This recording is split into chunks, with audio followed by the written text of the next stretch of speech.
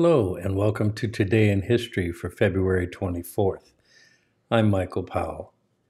Where were you on January 30th of 1968? I well remember where I was. I was in South Vietnam fighting the war.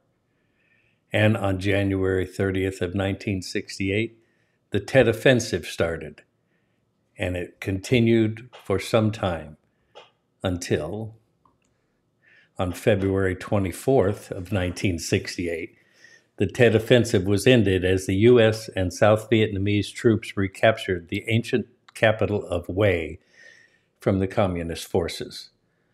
Although scattered fighting continued across the South Vietnam for another week, the Battle of Hue was the last major engagement of the offensive, which saw Communist attacks on all of South Vietnam's major cities.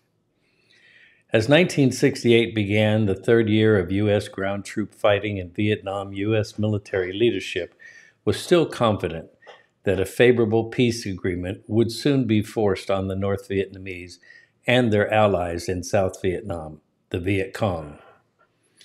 Despite growing calls at home for an immediate U.S. withdrawal, President Lyndon Johnson's administration planned to keep the pressure on the Communists through increased bombing and other strategies.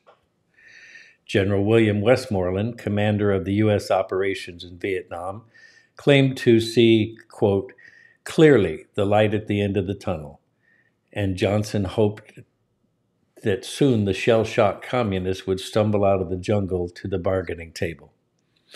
However, on January 30th of 1968, the Viet Cong and North Vietnamese launched their massive Tet Offensive all across South Vietnam. It was in the first day of Tet, the Vietnam's Lunar New Year and most important holiday, and many South Vietnamese soldiers expecting an unofficial truce had gone home. The Viet Cong were known for guerrilla tactics and had never launched an offensive of this scale. Consequently, the U.S. and the South Vietnamese forces were caught completely by surprise. In the first day of the offensive, tens of thousands of Viet Cong soldiers, supported by North Vietnamese forces, overran the 5 largest cities of South Vietnam and a number of U.S. and South Vietnamese bases, one of which was my base. The Viet Cong struck at Saigon, South Vietnam's capital, and even attacked and for several hours held the U.S. embassy there. The action was caught by the U.S. television news crews, which also recorded the brutal impromptu street execution of a Viet Cong rebel by a South Vietnamese military official. As the U.S. and South Vietnamese fought to regain control of Saigon, the cities of Hue, Dalat, Kon Tum, and Quang Tri fell to the Communists. U.S. and South Vietnamese forces recaptured most of these cities within a few days, but Hue was fiercely contested by the Communist soldiers occupying it. After 26 days of costly house-to-house fighting, the South Vietnamese flag was raised again above Hue on February 24th, and the Tet Offensive came to an end. In many respects, the Tet Offensive was a military disaster for the Communists. They suffered 10 times more casualties than the enemy, and failed to control any of the areas captured in the opening days of the offensive. They had hoped that the Tet Offensive would ignite a popular uprising against South Vietnam's government and the presence of U.S. troops. This did not occur. In addition, the Viet Cong, which had come out into the open for the first time in the war, were all but wiped out.